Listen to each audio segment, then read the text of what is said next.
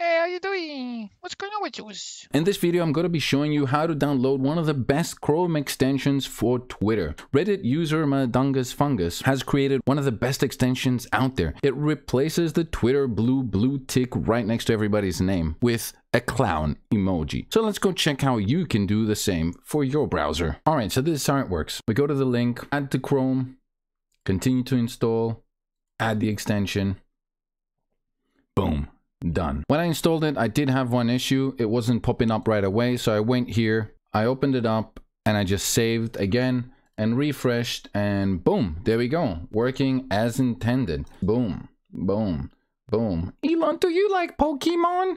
And that's how you make Twitter show you the appropriate emoji, because anybody that pays for Twitter Blue is a fucking clown. But I want to close this video with a Twitter Blues anthem. You paid for Twitter Blue. No way.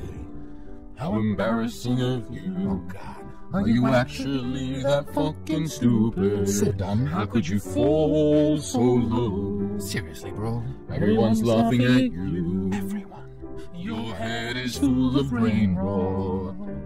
Hey, how you doing? What's going on with you?